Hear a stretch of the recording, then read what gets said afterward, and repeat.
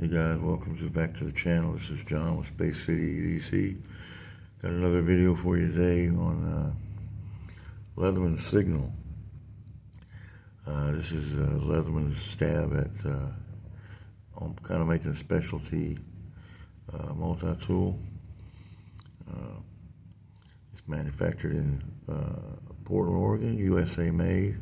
If you're not familiar with the Leatherman company. And this is more of a specialty Leatherman, more for the outdoors type, I would think.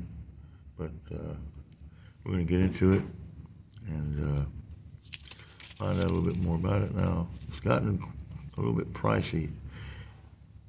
Now I think they're running like $140 on the Leatherman website. It's kind of high, but is it worth it? Depends, you know. Every tool depends on how you're going to use it. What's worth to somebody else may not be worth it to the next man. So let's find out about the Signal. The Signal comes in at 4.5 inches long, fully closed. Its weight is 7.5 ounces or 212.6 grams. It's the open length. It has a nice blade there. The total open length comes to 6 3/4 inches with the blade up. Almost 3 inches on the blade. So, and the blade has a liner lock on that. And then you have a blade made out of 420 HC steel, like most of your Leatherman stuff, and they do a good job with it. It's not the best steel, but it's not a bad steel either. So now here we have the liner lock, like I said, on all these. If you see that, you have to push that in just a little bit, and it keeps it from folding out. This is your saw, and the Leatherman saws are really good. They work really well for small branches and light-duty sawing. But you push in on that liner lock, just like on the blade side, and that'll close that up for you. Now, the blade is partially serrated and a straight edge combo blade, and it has a couple little features in here that make it unique. On one side you have, it's a little diamond coated sharpener, and you can push this tab down right here. See that? Push that down and this pops off, and you can use it to sharpen your blade, you know. So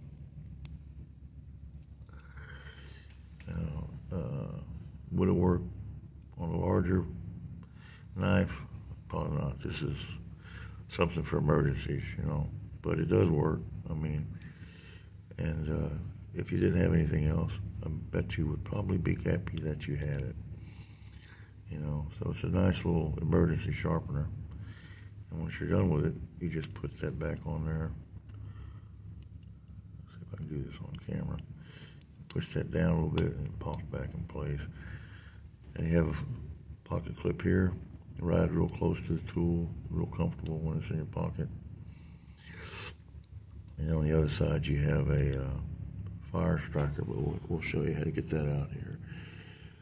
You also have, up here you have your carabiner clip, bottle opener. You have a, let's see if you can see it right here. It's a 3/16 and a 1/4 inch little open end or close wrench, I guess you would call it. 3/16 on one side and a 1/4 inch on the other. And you know, that's also handy to have if you have a project you're working on. You can put that in there. Now it doesn't lock, okay, so you would have to hold it in place, but you know, it gives you a little bit extra torque. So, you know, that's always a handy thing to have. and you can put the Leatherman bits in there, and they fit in there good. And then on this end you have a little pummel or a little hammer. Now, I actually call it a hammer. I don't know. It's great for just like small little nails and tent stakes, things of that nature. Light duty stuff. All these multi-tools are light duty. You're not gonna, if you're gonna get into the heavy stuff, you might as well just get you a regular tool. Hammer, regular set of pliers. But on the Signal, you have a lock here.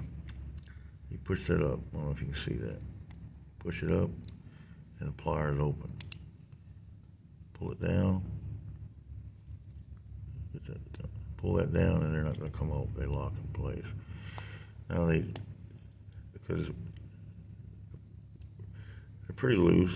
I mean, you can get them open pretty easily. And then of course you have a nice set of pliers here. That's the needle nose. A regular set of pliers here. Removable hard wire cutters with your soft wire cutters. And towards the back you have a hard wire cutter there.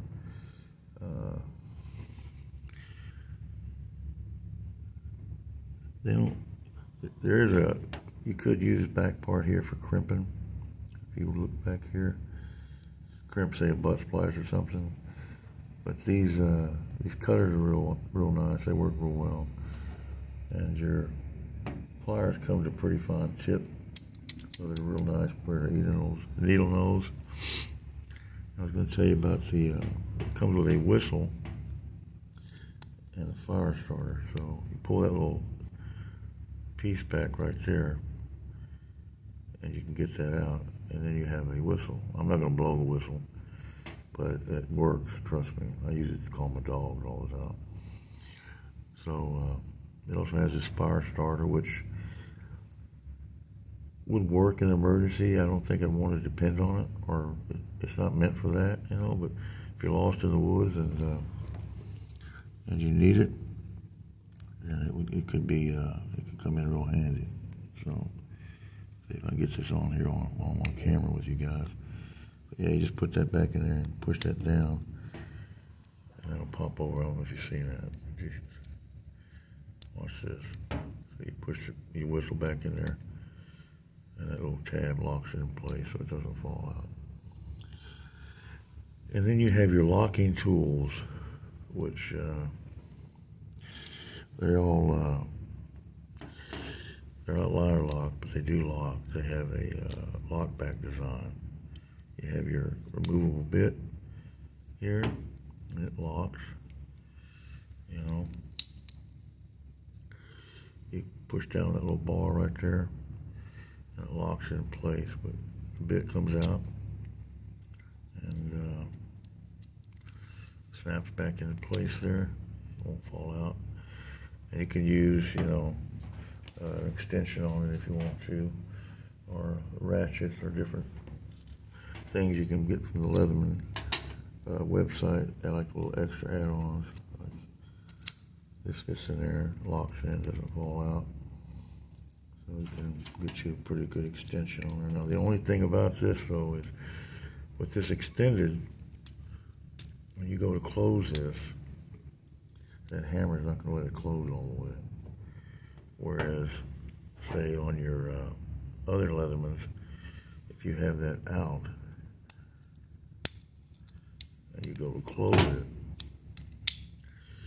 it's a little bit more, ergonomic.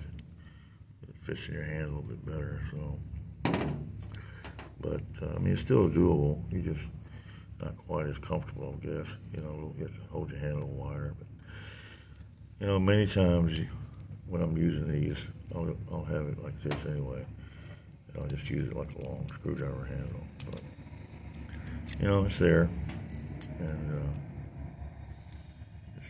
it works. So, also has a flat tip. And you can get the bit kits that have other bits in there that you can use with it. It comes also with a standard nylon sheath I don't happen to have it with me today because I just forgot it.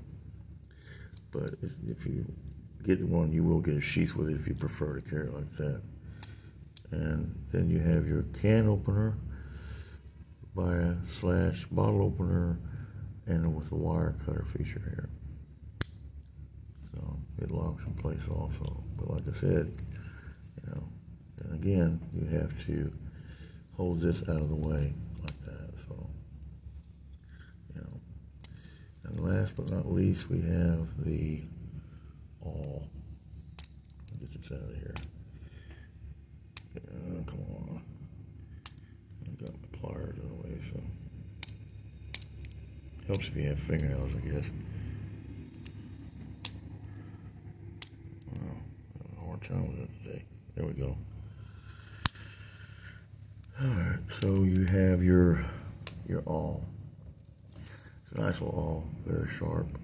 You can use it for a scraper, you know. Use it with your fire starting, your flint there. But, you know, then once again, there we go again. It's, if you close it, now the only difference is you can't close the handles all the way with the awl extended. So, you know, but you're just not going to get the length on it. See that?